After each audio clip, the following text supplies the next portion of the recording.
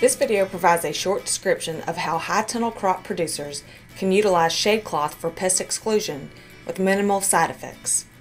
Basic principles of the high-tunnel pest exclusion system have been described in Part 1 and Part 2 of this series. Mention of company names and products does not mean an endorsement. Shade cloths are sold by many vendors. The high-tunnel models with lock-stitch shade cloth shown here have wide openings that provide a range of pest exclusion at a relatively low cost. The monofilament shade cloth manufactured by FarmTech has fine openings. All these models that were used for laboratory-based beneficial insect studies have an opening at the bottom for introducing aphids as a substrate or food for beneficial insects. Tests were replicated 3 times and results are as follows. Convergent lady beetles were bought from Arbico Organics. We focused on the adult beetle movement across shade cloths since they are the first colonizers in field crops infested with aphids. We have examined lady beetle behavior in response to 2 aphid species. Using about 200 potato aphids as substrate, the only fabric that completely excluded lady beetles was the 50% FarmTech shade cloth due to the fine knitting. We found a stronger movement of lady beetles in response to sugarcane aphids, which is an invasive insect pest of sorghum in Alabama.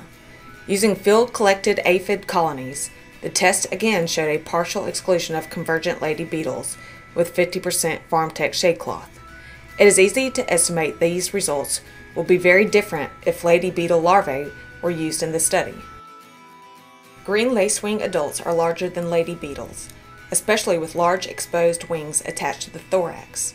This explains the significant differences observed with various grades of shade cloth. A 50% fine shade cloth excluded lacewing adults, whereas 40% shade cloth slowed their entry. This slide shows the aggressive host searching behavior of lady beetles moving through various types of fabric. Wide openings of the 40 or 50% knitted fabric from Polytech and Greentech allows lady beetles to penetrate while stopping leaf-footed bugs, a major pest of solanaceous crops. Super light insect barrier and other thin fabric can be used to temporarily protect crops from pests in high tunnels, not using the permanent exclusion system.